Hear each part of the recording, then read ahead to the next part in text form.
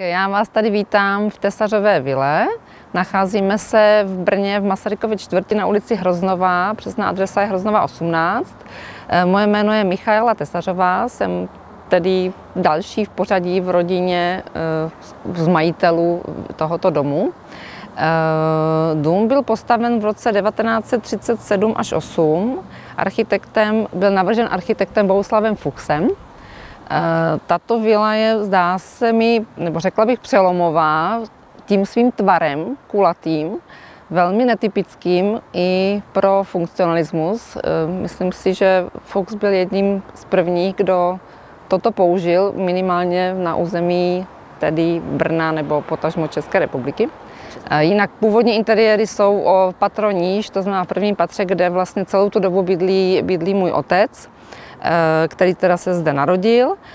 Jehož dědeček vlastně ten dům postavil.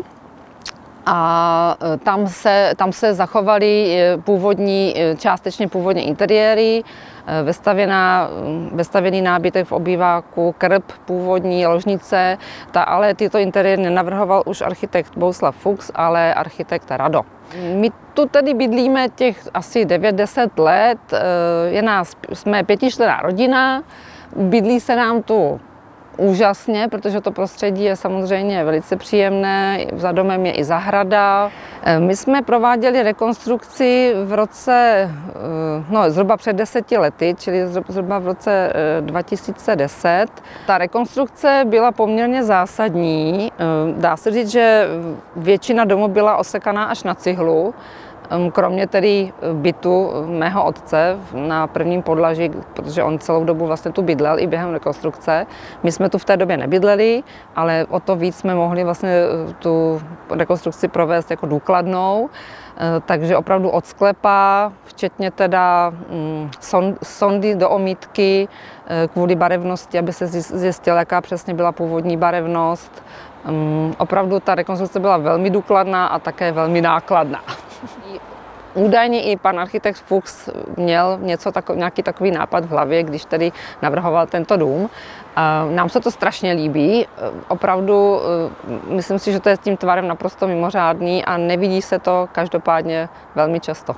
Zjistíte, že půdorys se normálně má pravé uhly, je vlastně hranatý, ale ten efekt toho půlkruhu, vlastně dá se říct, protože to vlastně to půlkruhové je jenom z té jižní strany, tak ten vlastně je vytvářen těmi terasami a střechou samozřejmě. Tady se nacházíme na druhém podlaží, kde tedy bydlím já se svou rodinou.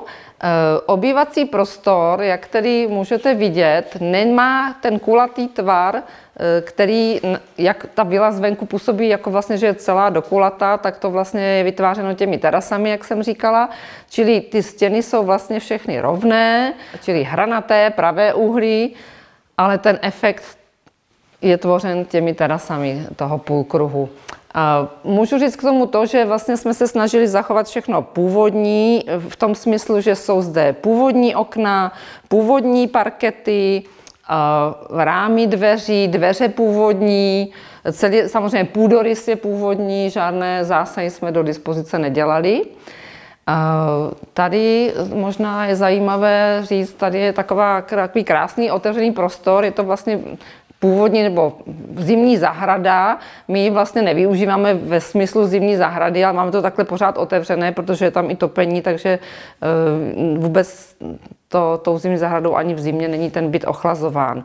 Jinak, my jsme přišli k té vile jsme se dostali před těmi zhruba 10 lety, tak jsme vlastně zjistili, že ten byt je zaskládaný těžkým dřevěným nábytkem z 19. století, který si sem navezli ti původní majitelé, co si nechali vilu postavit, což se nám nelíbilo, protože to vlastně do funkcionalistické vily úplně nepatří, takže jsme to všechno postupně dali pryč a zařídili jsme to tak, jak si myslíme, že by to třeba mohlo vypadat trošku původně i částečně i v té době vzniku vily v těch 30. letech.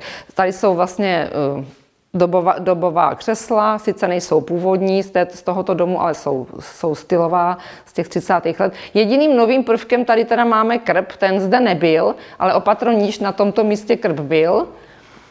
Takže jsme to vlastně, takže tam vlastně byl stávající komín, takže jsme to jenom protáhli a nechali jsme tady udělat krb. To je teda jediný zásah, dá se říct, jako takový větší do vlastně toho, jak ten byt vypadá. Tamhle je potom ložnice, procházeli jsme vstupní halou nebo předsíní, tady potom se pokračuje dále přes takovou malou ofisku, tomu se říkalo ofiska, nebyla to ofiska ve smyslu kanceláře, ale spíš přípravna, kde si služka připravovala, tedy když servírovala, tak se tam připravovala ty pokrmy. A tam teda potom zatím je ta kuchyň. Výhled z terasy. Klidně je možné vidět vlastně ten půlkruh, který je vytvářený vlastně tou terasou. Nikoliv domem jako takovým, ale vlastně tou kulatou terasou, která je přidružená.